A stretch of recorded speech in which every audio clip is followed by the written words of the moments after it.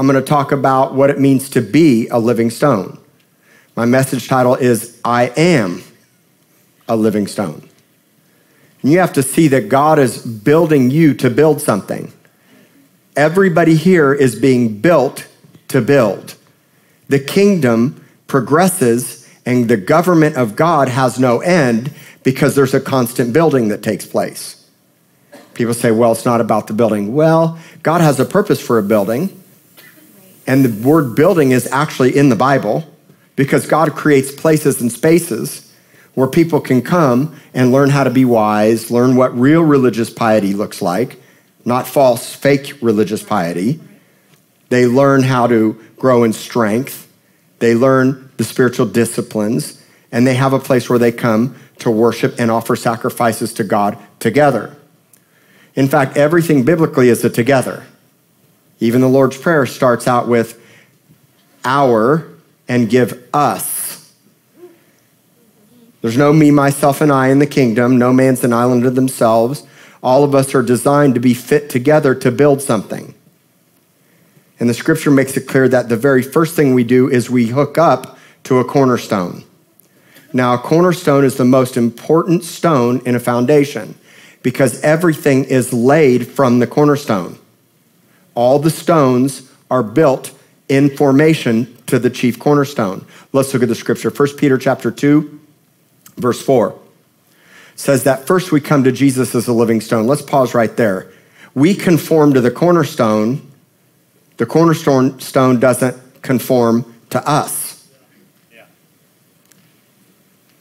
We don't tell God to fit into our worldview. We fit into God's perspective. We fit into God's design. So when we talk about Jesus as a cornerstone, you have to think about a design. You have to think about a foundation. You have to think about being connected to that cornerstone. So when the cornerstone is laid perfectly right, and then all the stones hooked to the cornerstone, you have perfect formation. But any stone that's not hooked to the cornerstone, you might want to write this down, any stone not hooked to the cornerstone is a crooked stone. It's a crooked stone because it's building something on its own. Right. So if you're not conforming to the pattern of Christ and being transformed to him, then you're building something on your own in a crooked way, and it's inevitably bound to fall. If there's any home builders here, any carpenters, anybody that does construction, you understand this. And you may not see it at first, but down the line, eventually what might only be a fingernail or the tip of my fingernail off, down the line, it gets further and further and further and further and further away. It's like a crack in a foundation. If you build a house on a cracked foundation, think about it. It may be the most little hairline fracture that could seem to not be a problem. And it's not a problem until there's a house on it. And even that house may not be the problem until a storm comes. Throw in a storm, throw in hardship, throw in broken relationships. In fact, Jesus made it explicitly clear in Matthew 7 that the storms of life beat on everybody's house. Everybody, including my own. No one is exempt from the beating of the storm. No one. But there's always a house that stands and a house that falls. And the house that fell had a cracked foundation or did not dig deep enough to get to the rock of Christ. Remember, houses are built on rocks, or they were then. Now my house, this is funny. It's hilarious to think about that our house is actually built on sand because I live in Flower Bluff and it's all sand. But I can assure you, underneath my house, my pier and beam house, are some piers that have been there since the 40s that have never shifted. Why? Well, first off, in this area, you have very little shifting because it's sand, but second of all, it's dug deep. The premise of the scripture, when Jesus was talking about not building on sand, is a mindset of the sand of your own belief systems, the sand of things in your life that don't have stability. And what he's saying is, I'm the rock. Now, what did Jesus tell Peter when Peter got the wisdom and the revelation of who Jesus was? What did Jesus say? He said, what you just discovered about who I am, who I am and the knowledge that you have, upon this rock, Jesus is talking about himself, I will build my what? Kingdom, church, house. I will build my church, and the gates of hell won't prevail against it. And in fact, what that really means is you will destroy the gates of hell. So I'm not worried about the gates of hell coming against me because I know who I am, and I've shut the door. Come on. Shut the door. Right. You need to shut the flesh down. Wow. Like that, I know what y'all were thinking. Got your attention there. You got to shut the flesh down and get built on the rock. So when we talk about being a living stone today, what we're talking about is that all of you play a part. I play a part. And I'm going to show you from Scripture how what's even more beautiful is God takes stones that were burnt down, Yes. that were the walls that were fallen down, Yes. and considered rubbish. And he says, oh, your life may look like rubbish, but guess what? I can take your rubbish. Woo. Man, I just feel the Lord on that. You know what the word rubbish means? Useless. Good for nothing, value. It has no value. It's been burnt down, broke down. But God takes the burnt down, broke down, weak things of this world and turns you into something beautiful. And in this particular case, it's a living stone. But before I get to that, I want you to look at this scripture again. Rejected indeed by men. And here in a minute, it's going to say, and you also. And you also. If Jesus was rejected, you will be rejected. But here's the great thing. I learned this in sales a long time ago. That for every 9 no's, all I need is 1 yes. If you've ever been in sales, I was a salesman in my past. The premise was never keep stopping, because that 1 yes can turn into multiple yeses. And on one side of my life, you're going to have, or your life, you're going to have all these rejections. And on the other side, you're going to have all these acceptances. And maybe one seems larger than the other, but somehow God designs that, because if Jesus was rejected, you too will be rejected. Why will you be rejected? Well, you're going to be rejected because I like this word repudiate. The word repudiate means that people will refuse to accept you or be associated with you. They're going to deny the truth and the validity of what you're standing for, and they're going to cast you off. Now, rejection is inevitable for the believer that stands on God's word. Let's just start off with the sanctity of marriage. Then let's move over to there's only 2 genders. If you just start with those 2, the world system will reject you. Right. And the challenge is if you're constantly listening to the world system and not being renewed in your mind, see Romans 12, 1 and 2. Do not be conformed to the patterns of this world. The world has a pattern and it wants you to conform to it. So spend a lot of time listening to the media and less time listening to the Lord, and it's inevitable over the course of time. Suddenly the waters will get muddy, won't they? If you listen to a lie long enough, it'll become the truth to you, but it's not the truth to God. And so Jesus was rejected because he took a stand. If you take a stand, you are going to be offensive. But if you're offended by perfect love, be offended away. Understand? If you're affected by God's design, see, I understand the design and purpose of marriage and family and children. I understand why God did the things the way that he did. So rejection is going to be inevitable. Jesus was rejected by God, but guess what?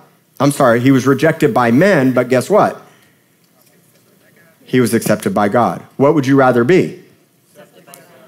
Right, but a lot of people want to be accepted by men and could care less if they're accepted by God. But what I want to say, if your concern is to be accepted by men, you'll be rejected by God. Nobody wants to believe that, but that's true. And it's biblical. So I'd rather be accepted by God and rejected by men. In fact, rejection's, I'm telling you, it's inevitable. And the more you get rejected and the more you take a stand, the thicker your skin gets, and the more you're like, well, if God is for me, then I don't care. It's a paraphrase. Here's the real scripture. If God is for you, who can be against you? My paraphrase is, if God is for me, then you know what? I already know people will be against me. And so I take a stand. Jesus already drew the line in the sand. I just want you all to know. I don't even have to actually redraw the line. I just have to stand firm. And if I can get a body and churches in this city united, and it's not my sole responsibility, but this is happening in Corpus Christi. If that can happen, guess what? Then suddenly thousands and thousands and thousands of people are standing for biblical truth, religious liberty, and the constitutional values of our nation. So I'm just going to focus on Nueces County.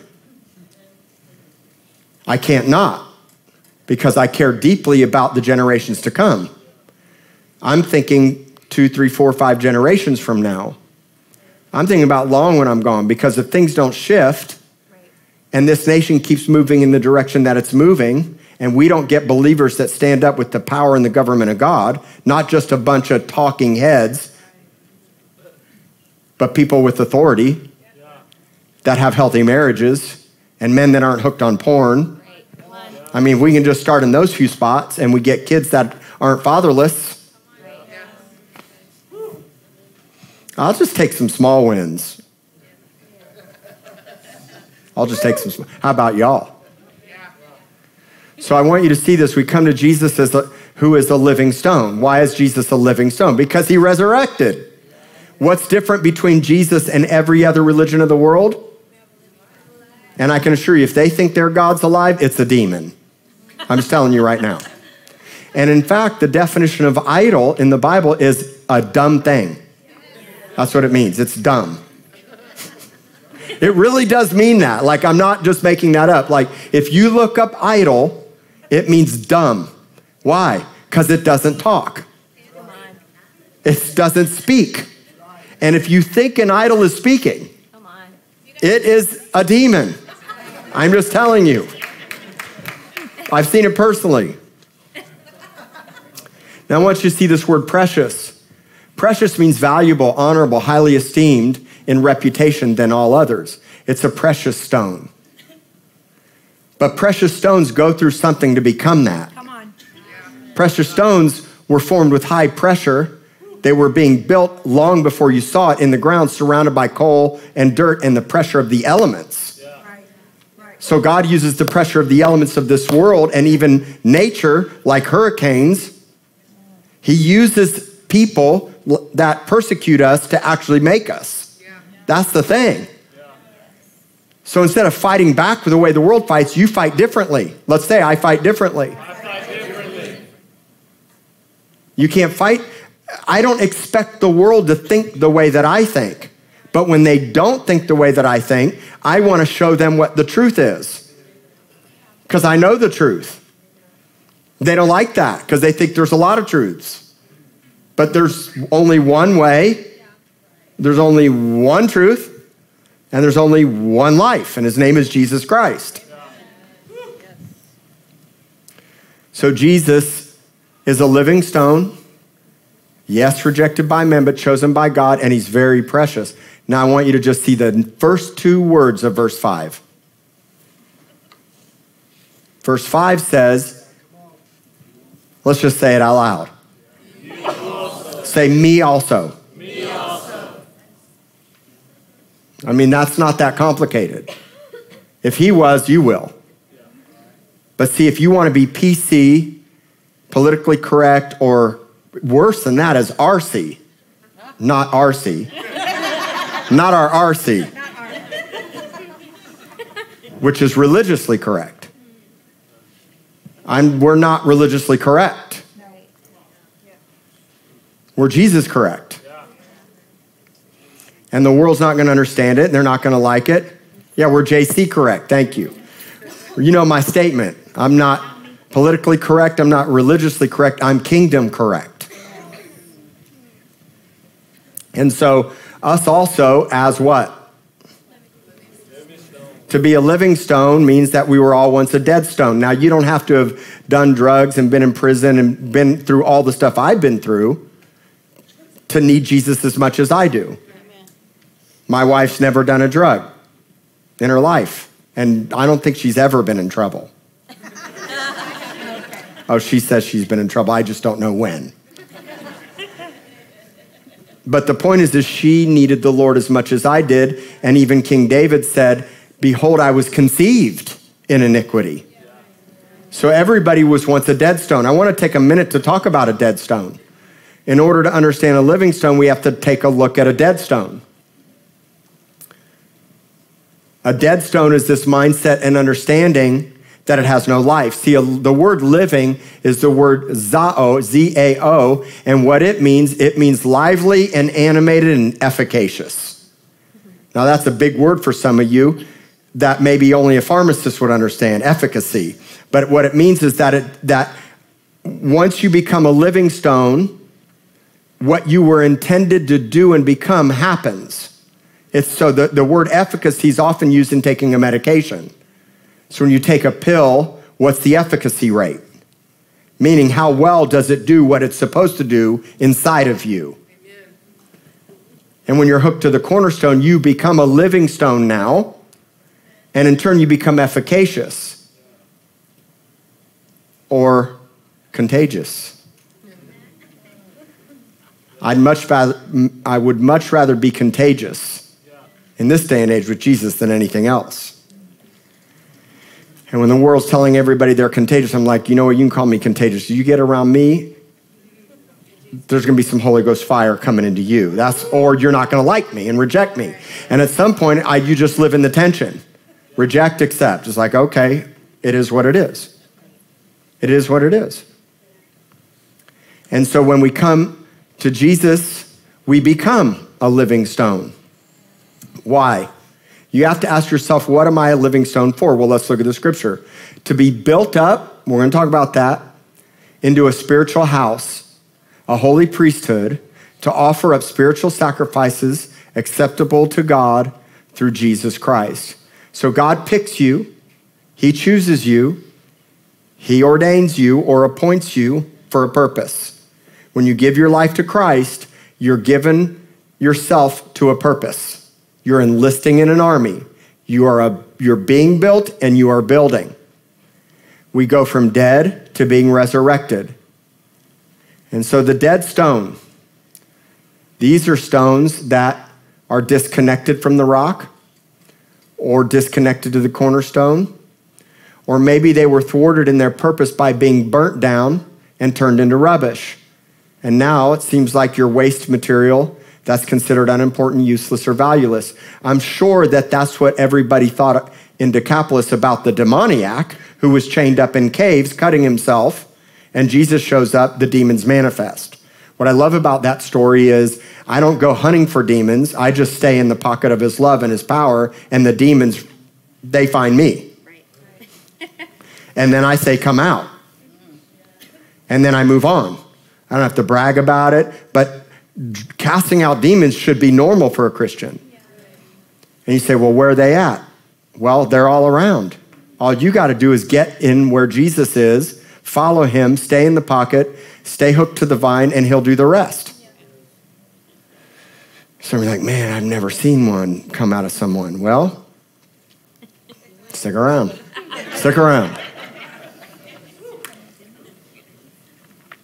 So a dead stone. I want to talk about burnt down, broken stones and how God uses rubbish as building material. Can anybody guess the story that I'm going to talk about? Nehemiah. Okay, now Nehemiah is an incredible story. Israel is sold into Persia or Babylon or modern day Iran. It's modern day Iran today. And because of harlotry, because of prostituting themselves, idol worship, constant rebellion, they got themselves sold into slavery. They got themselves sold into Babylon. And then we find a Hebrew guy by the name of Nehemiah who's a cupbearer to the king. He makes sure that the wine that the king drinks is not poisoned. That sounds like a pretty cool job.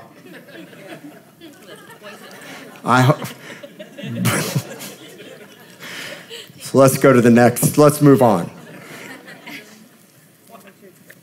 We're going to talk about stones that were burnt down and became the rubbish to build a wall. And I'd like to thank Nathan Harden for my next comment. I was once living stoned. But now I'm a living stone. There you go. How do you like that right there?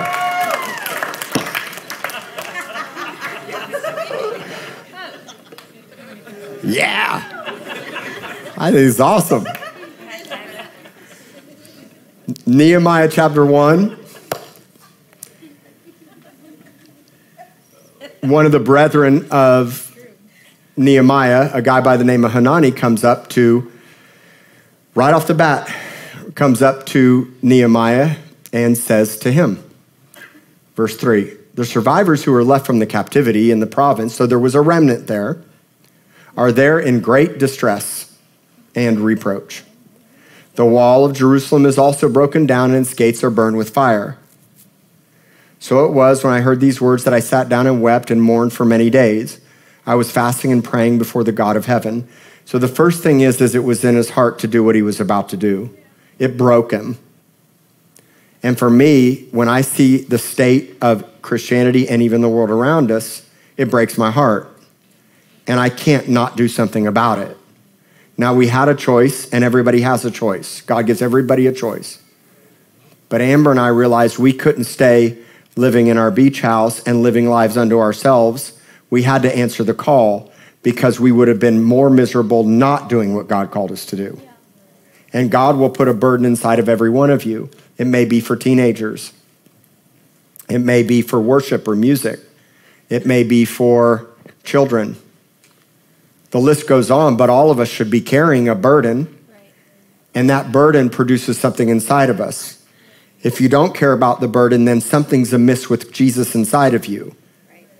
Well, nothing's amiss with him. It's more amiss with your perception and understanding of him. Because once Jesus comes in you, you get a burden. You get set free to set others free. You get set free to do something with the gifts and talents that God has given you. Let's switch over to Nehemiah chapter 2, verse 3. What happens is, I'm going to paraphrase it for you. The king, Nehemiah goes to serve the king, Artaxerxes, and he says, dude, what's up with your face? Now, it doesn't say it like that, but he could see in his face, his countenance was downcast. Your face don't lie, right? And so Nehemiah comes to the king, and he had just prayed this prayer. All of chapter 1 goes on to Nehemiah saying, please, God, have mercy. Yes. Bring restoration. Yes. He first prays. Yes. That's why the intercessors in this church are so important. I want to thank everybody that prays, that comes on Wednesdays and pre-service prayer and on the other Saturdays that pray. Because there's an anointing of the presence of God in this place, and that comes from people that prepare and pray and cry out. Prayer is the backbone. Prayer and worship is the backbone of this church and where we're going to go. So Nehemiah was an intercessor. Nehemiah prayed. And so he comes for the king, and he's got a sad face. And he said to the king, may the king live forever. Why should my face not be sad? When the city in the place of my fathers' tombs lies waste, and its gates are burned with fire. And so the king says, well, he's had a few glasses of wine. It was a good time for Nehemiah to bring this up. Just read the story. Yeah. And the king says, well, what can I do for you? And he says, well, I'm glad you asked. He says, I want you to write a letter to all the governors and the rulers in that region. And by the way, I'm going to need timber. I need to build the house. I'm going to need a letter to get some wood from some neighboring countries. I'm going to need some money, and I probably need a little mini army. So Artaxerxes would ultimately send captains and horses or horsemen to accompany one guy. So God would influence the heart of the Persian Iranian king. This is just so cool. I think about Joseph all the time. God would take a young dreamer sold into slavery and put him in charge of all of Egypt's economy. How does that work? I mean, think about it. God can do the most incredible things with your life. So what happens? Right off the bat, he goes to Sanballat. And when Sanballat, the Horonite, and Tobiah, the Ammonites, the Ammonites, the enemies of Israel, had now moved into the territory of Judah and Samaria. And so now when Nehemiah shows up and presents the letter, it says when the officials heard of it, they were deeply disturbed that a man had come to seek the well-being of the children of Israel. I want to say a couple things on this point. Number one, there should be a heart inside of you for the well-being of God's people and for this nation. God always tells you to pray for peace in the place that he puts you, and every place he puts you shall prosper and shall be blessed. The nations belong to the Lord. It's very biblical to fight for our country. Now, the rooted injustices and all the demonic things that are in our nation need to be torn down, right? They need to be torn down. And so we fight to tear down injustices. So I want to see justice come where there's injustice. The second thing is that we need to see and understand that the minute you make a decision, first off, the minute you make a decision to even come to a church like this, you don't come here by accident. I just want you to know that. Yeah. And you don't stay by accident. This church, because of the nature of who we are on an apostolic dynamic, the move of the Spirit, the intentionality, just the things I do. If you come together with me, I'm on the Ethics Commission, very active in this community, and we build relationships with a lot of key people so that they would get born again. And so when you make a decision anytime in your life to move forward with the things of God, the devil's going to do all he can to knock you back. Right. I want you to know that. Right. If you've been battling addiction, the minute you make a decision to get healthy, and especially throw God in the mix, is the minute that the enemy will do all he can to keep you back from moving in God's direction. Okay? So, Nehemiah chapter 2, verse 13. So what Nehemiah does is he goes out by night. And I find this very interesting, and I don't have time to fully teach you on this, but I want you to see the first place that Nehemiah goes. I went out by night through the valley gate to the serpent well and the refuse or dung or poop gate, and viewed the walls of Jerusalem, which were broken down, and its gates, which were burned by fire. You see, when God comes to transform your life, yeah, you get the joy of your salvation, but there's also the need to flip some tables in your heart. Think about it. When Jesus first returned back to the temple on the triumphant entry, riding on a donkey, what's the first place he went? To the temple. What's the first thing he did? Flip the tables. And so our prayer needs to be, God, if there's any injustice tables inside of me, flip them. Right? Because before the house can become a house of prayer or worship, we need to flip some tables. Yes. And you do not be afraid of that. In fact, it's way better to say, God, if there's any injustice or unbalanced scales inside of me, flip the tables. Flip the tables in my heart.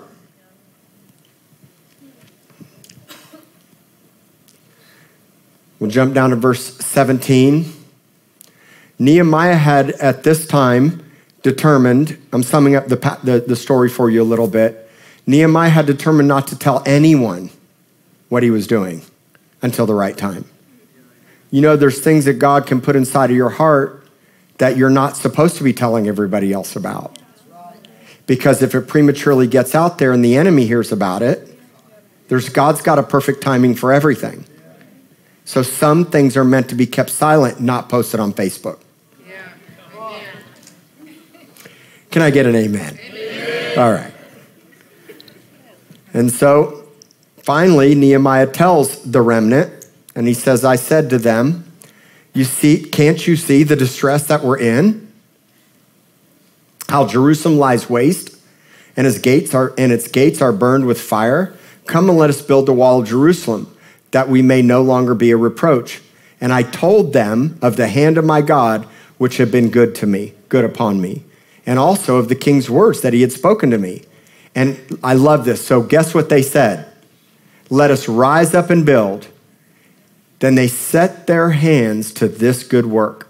But here comes the enemy.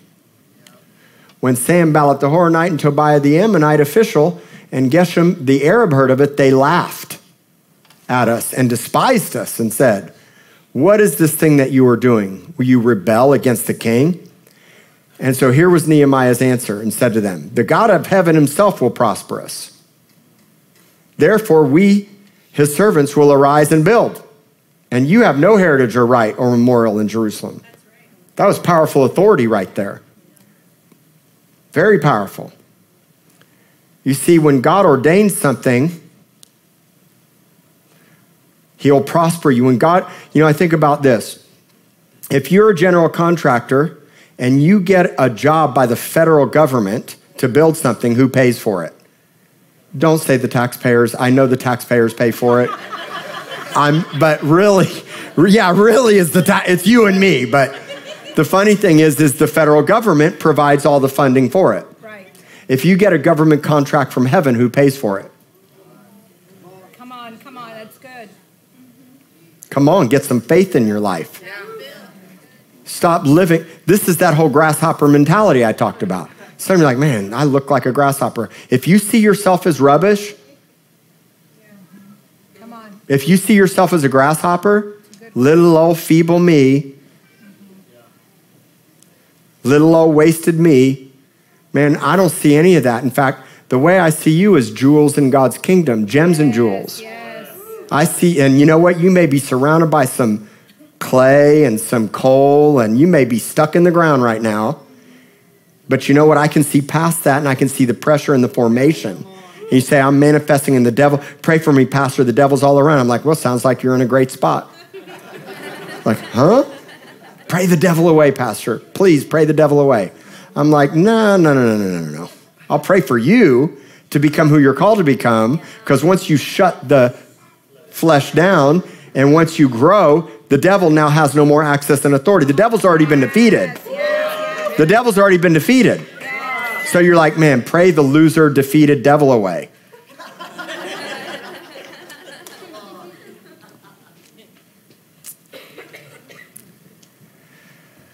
Let's jump over to chapter 4. All these different people began building. The different tribes, the different leaders began building. Nehemiah chapter 4, verse 1. But so it happened when Sanballat heard that they were rebuilding the wall, that he was furious and very indignant. Do you know that the Bible says that the devil, Revelation 12, is filled with rage and fury? Why? Because he knows his time is short. Because something's being built. You've got to see that. When they heard it, they were furious and indignant and mocked the Jews. And he spoke before his brethren and the army of Samaria and said, what are these feeble Jews doing? Now, these are questions, and I'm going to answer them for you. Will they fortify themselves? What's the answer? Yes. Will they offer sacrifices? Yes. Will they complete it in a day? Well, it actually took 52 days, but it's going to happen fast. Right. Will they revive the stones from the heaps of rubbish, stones that are burned? And I love this line. Bring the broken, bring the outcast. We got a word that Rock City Church is going to be like a monastery. We have an option to buy some land in the bluff that was once a monastery. A monastery is a place where the broken and the outcast can come and find healing and solace and rest and peace with God. God is going to bring the broken, those that have been used and abused in the Christian music industry, those that have been used and abused as pastors or in Christianity altogether, those that are outcast, burnt down, the addicts, the broken, the hurt, you name it. That's what this house is designed to do, is bring them and build them. Right? Bring them and build them. Yes. So the answer is yes. Nehemiah verse 4, verse 6, so we built the wall. And the entire wall was joined together up to half its height, for the people had a what? We got to have a mind to work. It's never too late. I don't care how much you've worked before. I've been through bad church paradigms. I've been through bad church leadership. I've been through building campaigns. This isn't about just building a bigger building. This is about building a building of people and a house where the name of the Lord can be lifted up for all the nations to see the glory of the Lord. A family, a place where people can find healing, where kids can discover and grow in their gifts.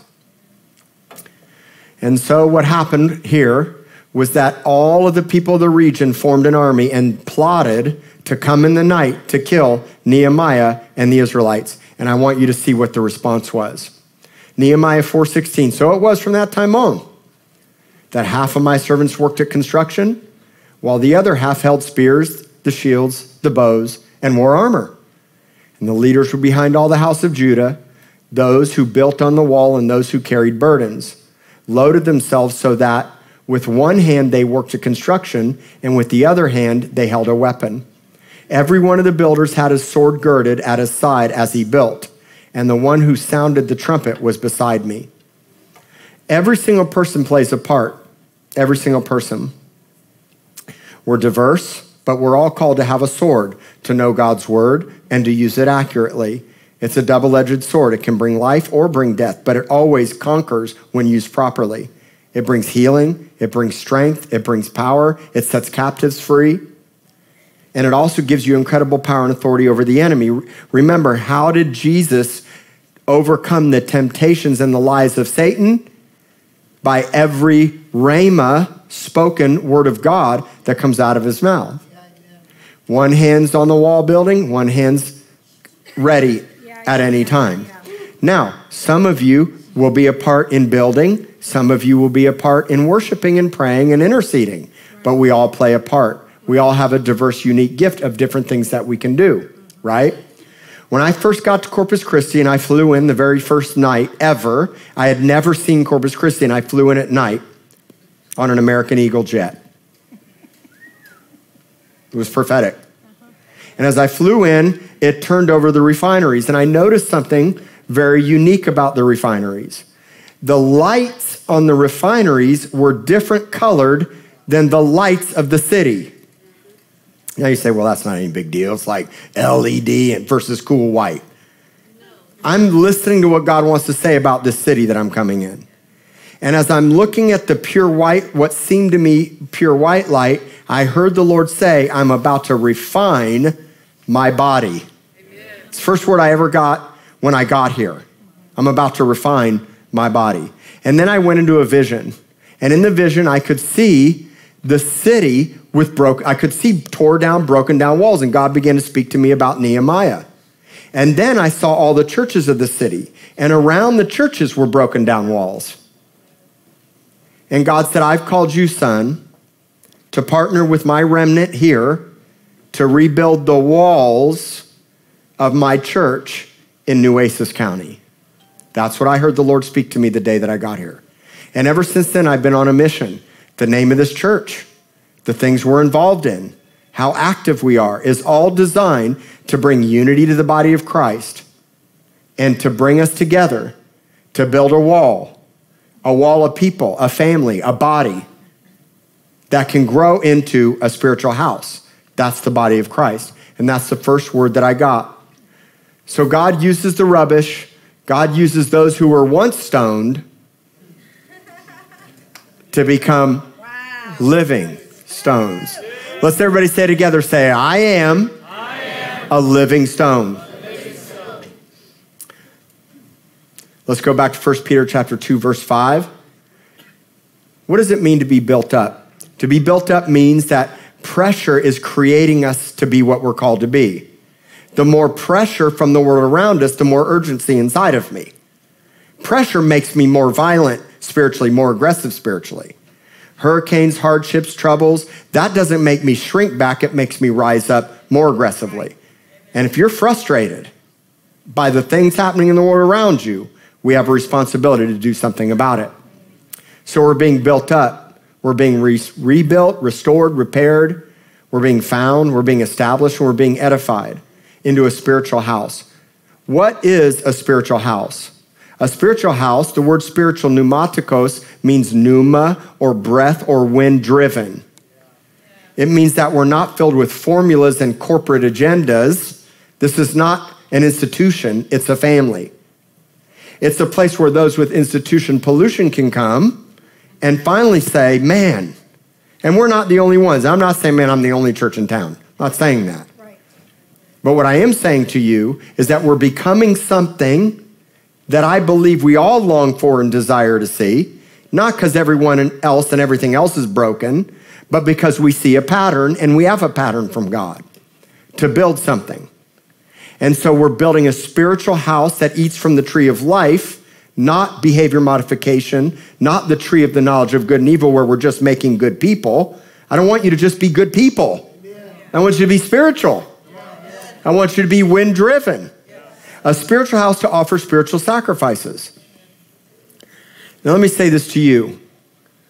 We did this building campaign 2 years ago. We raised $400,000 in a year. We used all that money, almost all that money, to rebuild, tear off a rusted roof and put a new roof on. Now I want to tell you something cool. How many of you know, if you weren't here at last service, what the very first gate that they hung at Jerusalem in Nehemiah's day? What was the name of the first gate? The sheep gate. The sheep gate. Do you know what the name of the second gate was? The fish gate. Now for me, that's very prophetic. I mean, the first one is, Jesus says to Peter, if you love me. So God is taking care of this family for our family, right? Like God builds the sheep gates. Why? So that when the fish come in through the fish gate, you see it?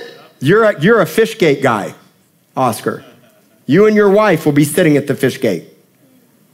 I know it, I see it. And there's 8 other gates.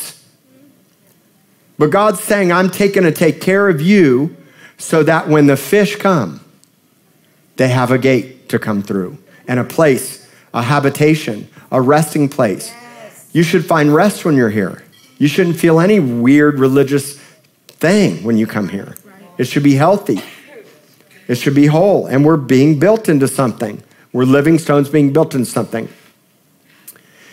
I'm going to finish with these 2 points. Ephesians 2:19 through 22. Now, therefore, you are no longer strangers and foreigners, but you're fellow citizens with the saints and members of the household of God. So we're all a part of a family. We're all a part of a household. Having been built on the foundation of the apostles and prophets, we are an apostolic prophetic church first. Jesus Christ himself being built upon the rock of Christ, who is the what? The chief cornerstone. It's church lordship. It's I want what God wants.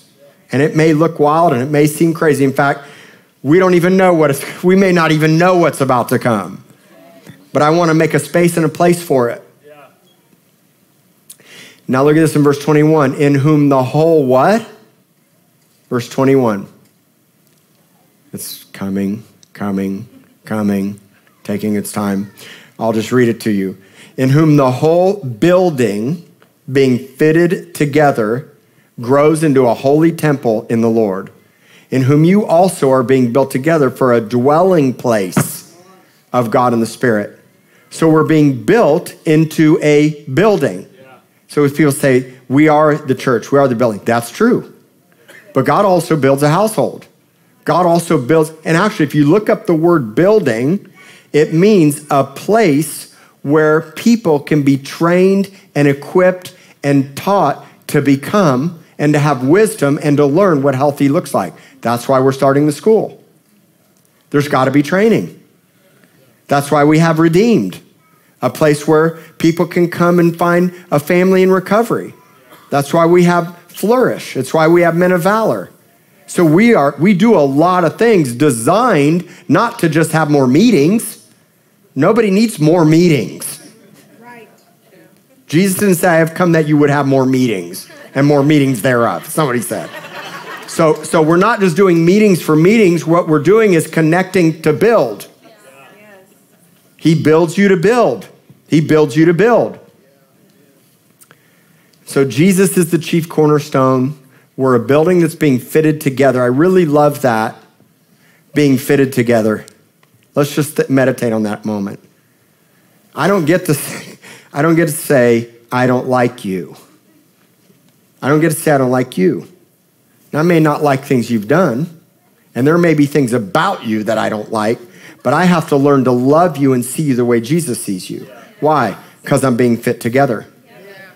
You know, another pastor and I kind of helped to loosely orchestrate a pastor's council in this city at the beginning of COVID. There's some pastors in that group that in the natural I would never get along with. We're like oil and water. But you know what? We've grown to love each other. And they have different, some of these pastors don't believe in the baptism of the Holy Spirit, and they think praying in tongues is crazy, and we're high-fiving and hugging and doing lunch together and hanging out and getting along. In my early days, when I first came to know the Lord and filled with the Spirit, I would have ripped them to shreds and said, you're crazy, and I could never. That's my issue. God shifted my heart. And so now I can be with people that maybe don't think the way that I think and don't see the way that I see. Because why? Look at the scripture. He's fitting us together no matter our differences. And to make this point, I want you to look at this from King David's life. See, King David didn't get to build the temple. His son did. He really wanted to. In 2 Samuel 7, he's sitting in a palace and he says, look, the Lord's in a little tent. Here I am in a palace. This is not good. I'm going to build God a house. And then the Lord, through Nathan the prophet, comes back. First, the seer, the prophet, misses it. He's like, whatever's in your heart, do. And then God deals with him that night. And then he comes back. And here's the paraphrase of the chapter. This is what God says. I'm going to paraphrase it for you. You think you're going to build me a house? Don't you think if I would have wanted one built by man, I would have had one built by now?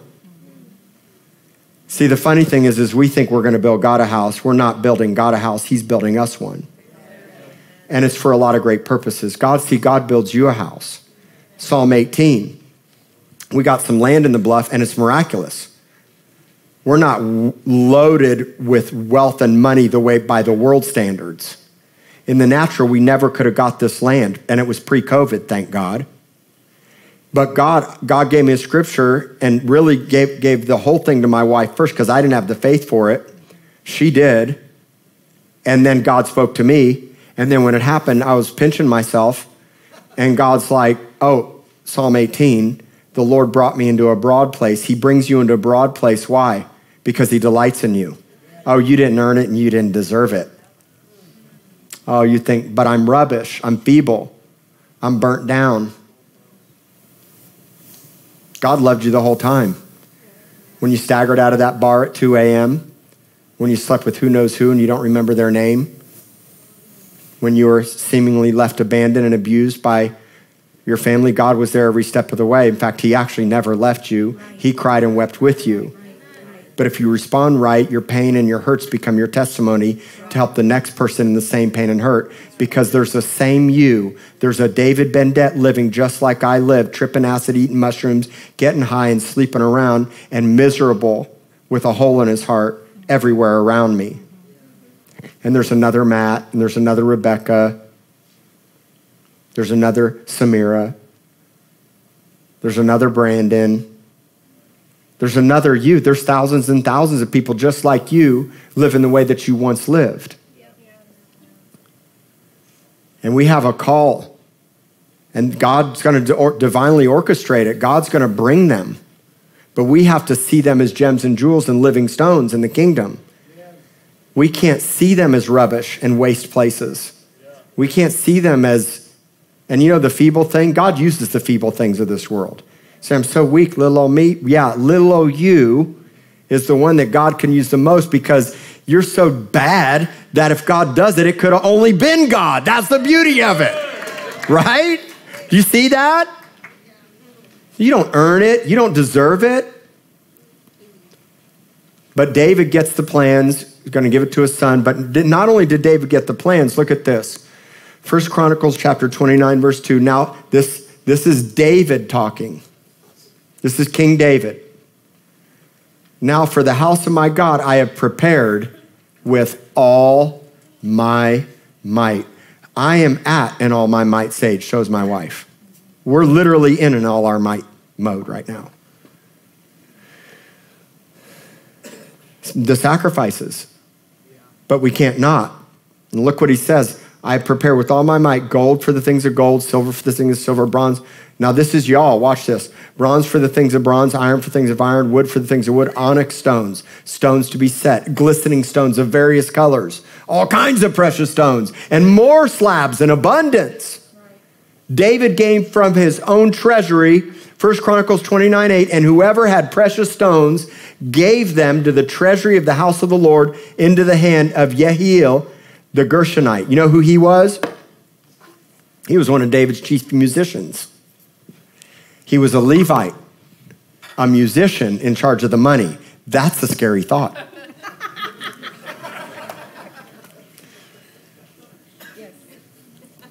But he was a Levite because David gave to what mattered the most. This is going to be a house of prayer and a house of worship. Yes, it is. I want you to understand that. God put me on hold for a couple years because I didn't want my heart to be wrong in building out this next sanctuary. I didn't want to do it for any selfish gain. I'm not doing it because I want a bigger church. And I've had my own mega church issues that I got corrected on. I said to Prophet Kevin Leal, I said, I only need 300 on fire people. He's like, dude, you got mega church issues. I said, yeah, it's institutionalized. He goes, bro, if you do the kingdom right, why wouldn't it grow?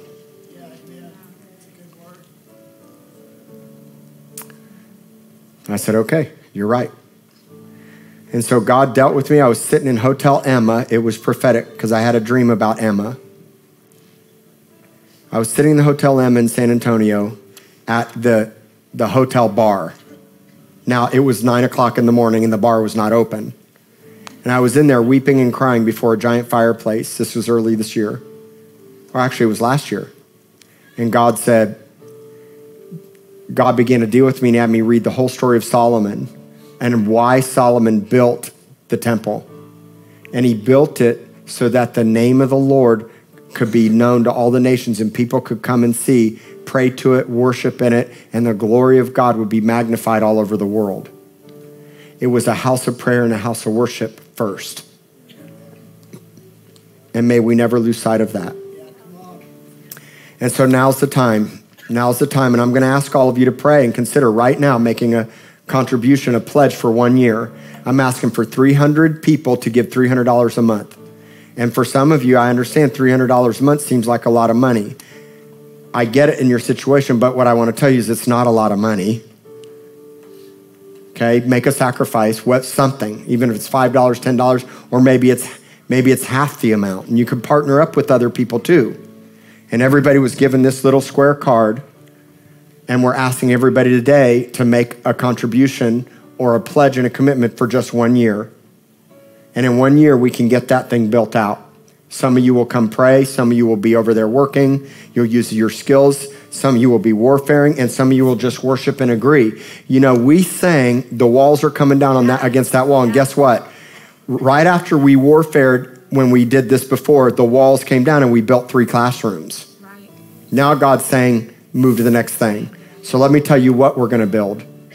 One of the most important things that excites me about the build out is the fact that we're going to build 6 new children's classrooms, and we're going to shrink this down. We're going to build 6 classrooms in here and more some over there, conference rooms, prayer rooms, training rooms, a nursing mom's room with a window where they can see into the sanctuary.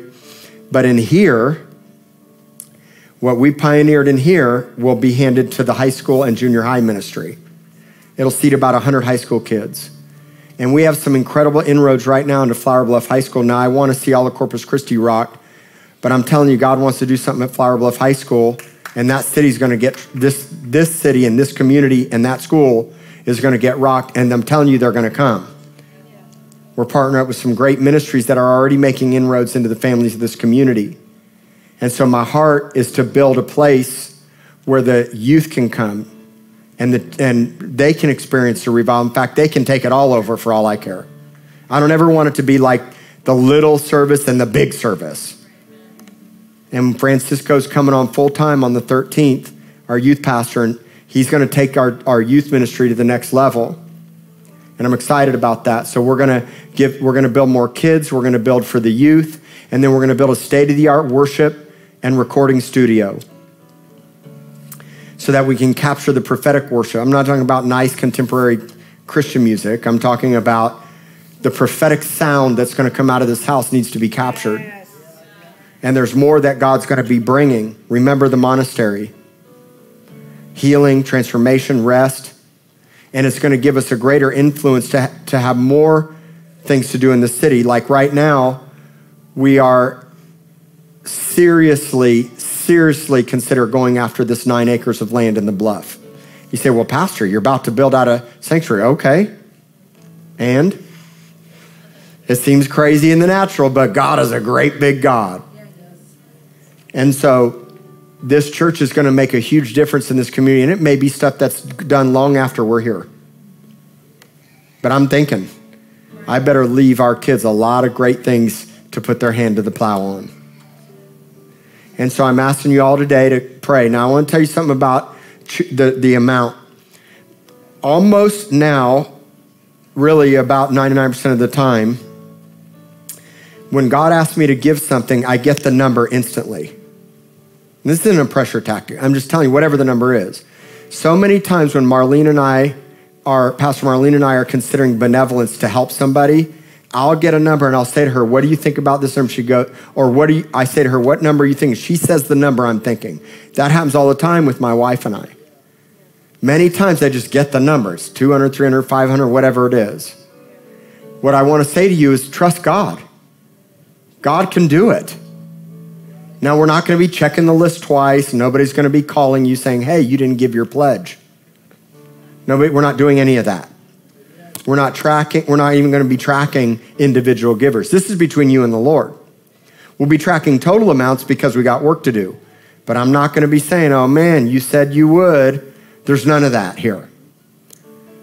I'm asking you to make the commitment because it's you saying yes. And ask the Lord what he wants you to do. Ask the Lord what he wants you to do. All right? It's going to be awesome. Yeah. And we're building into something we own. Isn't that even cooler? Like you're sitting on land owned by God. No, not one man can lay claim to it. Yeah. Rock City Church owns this whole shopping center. Isn't that awesome? All right, so we're going to pray. And I want you to ask the Lord. I'm asking you to make a pledge and a commitment today. Now, you can do this with the card today. Yes, you can for sure take it home and pray over it. And you can also, in the drop-down menu on Push Pay, on our app or on our website, you can actually go right to our giving tab and give right from there. All right? Let's pray.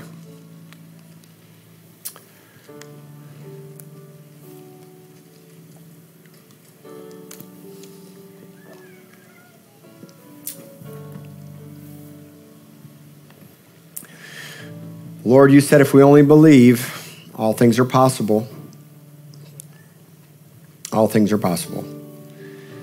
And Lord, so many lives here were burnt down stones that are now living stones. And God, there's so many more living stones that need to get in here. Lord, I thank you that we're built and hooked to the cornerstone and that it's just brick by brick, stone by stone. God, the names of the 12 tribes are written on the gates of pearl.